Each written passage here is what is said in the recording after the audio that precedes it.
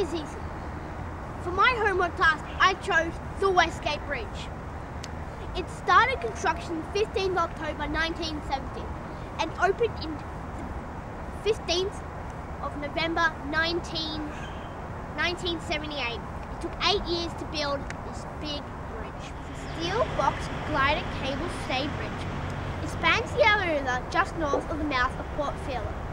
And this is a vital link between the inner cities of Melbourne western suburbs, the industrial suburbs in the west of the city of Geelong.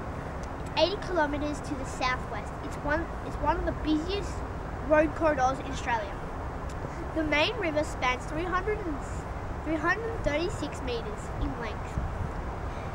The height above the water is 58 metres. In total length of the bridge is 2,582.6 metres, and it is twice as long as the Sydney Harbour Bridge. We're here at the Westgate Park to show you a bit of the Westgate Bridge section. It shows you where the road is and the service tunnel, and if you might realise, it's hollow. Okay, here we are at the top of the section we just showed you. So here is where the road sits on, and do you notice how thick that is? The road goes all the way back out there.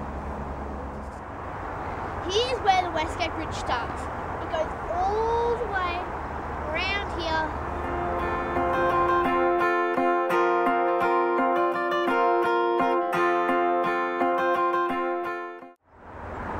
Continuing up the concrete slab of the Westgate Bridge, over the steel suspended part of the Westgate Bridge, continuing onto the west side of the Yarra River.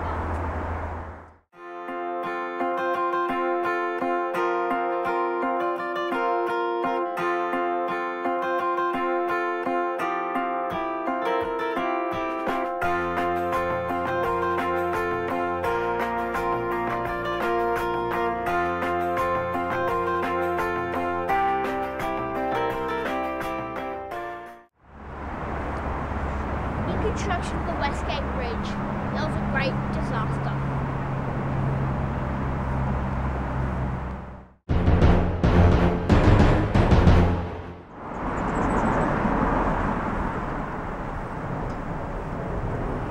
On the 15th October 1970, 35 workers died on site because a section of the bridge collapsed. Thank you for watching.